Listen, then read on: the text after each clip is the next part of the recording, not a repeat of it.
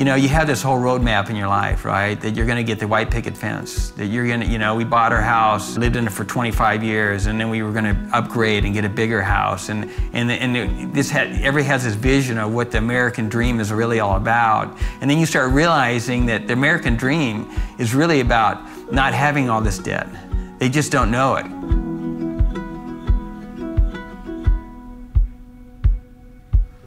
My name is Ross. I'm 61 years old. I'm born and raised in Modesto. Live here. I'm a project manager for a local business. So my wife and I met when I was 22 years old, and we met playing softball because I was a softball coach and she was a pitcher. We got married a couple years after that. We never talked about money. Money was always, as long as we could pay the bills, make it work, it was really never, I always thought I could out-earn our debt, right? And before we were married, we bought a house together. Everything we did was through debt. Lived the American nightmare, I would call it, right? We accumulated about $55,000 in debt, and we actually paid off the $55,000. It took 5 years. But one thing we didn't do is we didn't change our behavior. You know, it's a nuisance, right? It's a nuisance to keep up with everything. At that point, we had 12 credit cards, and they were pretty much maxed out. You know, so it was just a constant thing to manage. And we were both sitting there before any of this, her illness happened, thinking, how are we going to retire in this house? Because we can't afford to be in this house. And then her injury came along, you know. All of a sudden, you know, everything fell apart. We don't know why, just her all of a sudden, she felt something in her neck and she actually came in and said, man, I can't wake my body up, can't wake my body up. We went into emergency, and she stopped walking, says, I can't walk anymore. Got there 11 o'clock at night, and then 3 o'clock in the morning, they said, hey, everything looks fine. And we think you can go home, see your primary doctor. And we were so in shock, we didn't know what to do.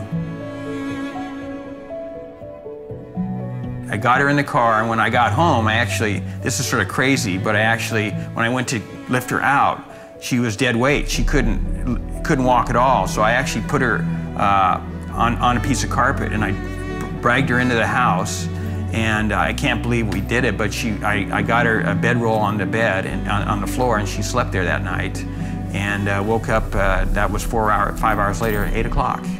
And she was just rigid. She was rigid. I mean, her body was just bored, right?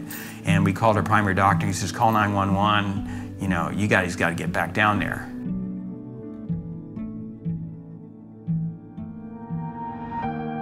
There was always, once you have something like this happen, life-altering event happen, you're just after the next thing. What are we doing next? Where are we going next? What are we doing next?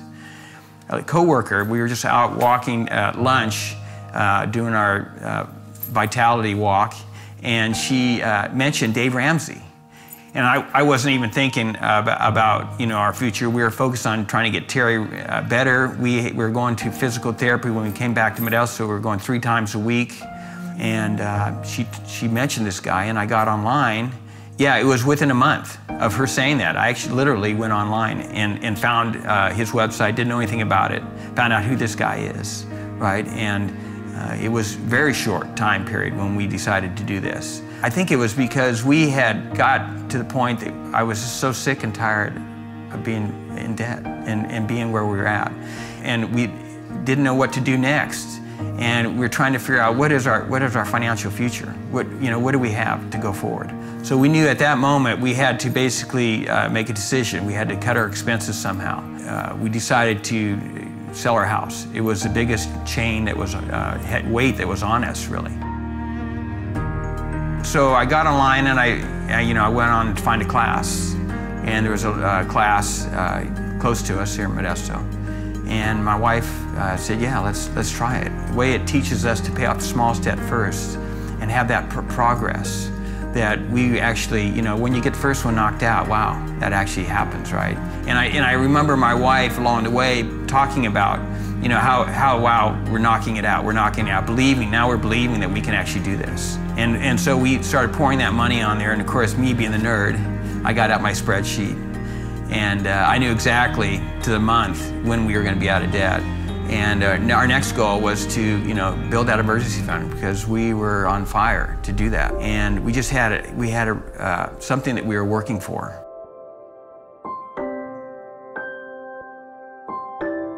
So over the next 3 months, she was in and out of the hospital and passed away in November of 2015.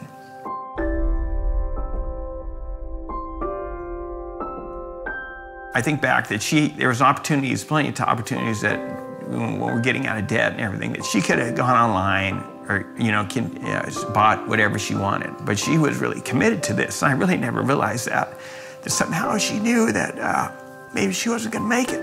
And how she did this for me, I remember being in the hospital and thinking about, baby steps. And the month that she had gone to the hospital, we got to our 3 to 6 months. And it was quite amazing, because I was sitting there thinking, this is really financial peace. This is what it's all about. This is what we work for, right? I could be off for 6 months and not have anything hit me, no financial worries.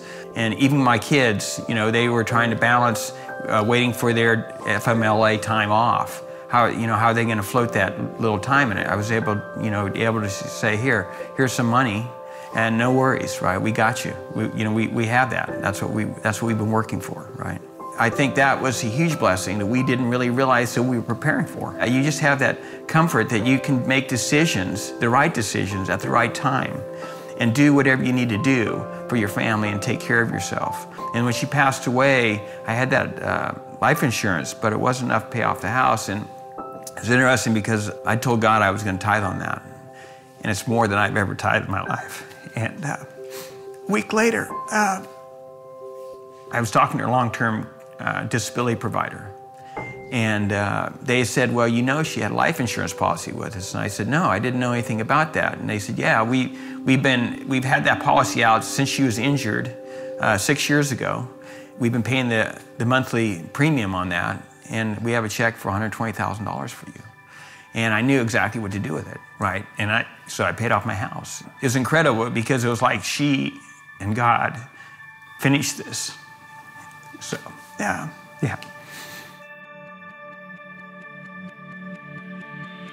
I would say that financial peace is really what it is. And it moves beyond understanding. And going forward, I'm on my 3rd financial class now. And to see the changes in people, it is my new ministry. It was God's called me to do. I look at people, and I can look at them now, and I know when they're afraid, when they're stressed out. When couples come up to me, they don't have to say anything. I know it, because I've been in their shoes. I've walked in their shoes. I've lived in their shoes. I just want that so much for them going forward, right? That they can have what I have. When we realized that we were going to pay off our debt, and it would take 20 months, 2 years to do it. And I can tell you, there's that moment after the first year. A year is a long time. And then you know that you have another year to go. And you think, how can I possibly do that? That's the breaking point. It's perseverance, right? That gazelle intensity, the reason that you did that, being sick and tired of being sick and tired, realizing that there is a plan for you to get out of debt. That, as Dave says, you can wander in debt, but you can't wander out. And I would tell you that it's so much more worth it than you could ever understand. God's got a plan. Things don't just happen. There's always a reason why they happen.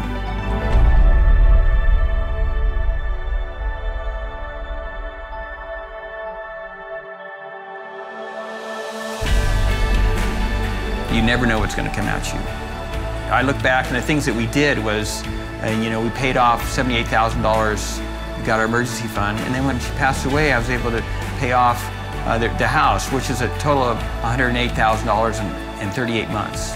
Sure, it's an accelerated plan, but it was sort of something that we knew we needed to do, and we knew what we were going to do. And even though, life is not predictable, certain things are when you're in control of your money. Let's hear a debt-free scream. This is for you, honey.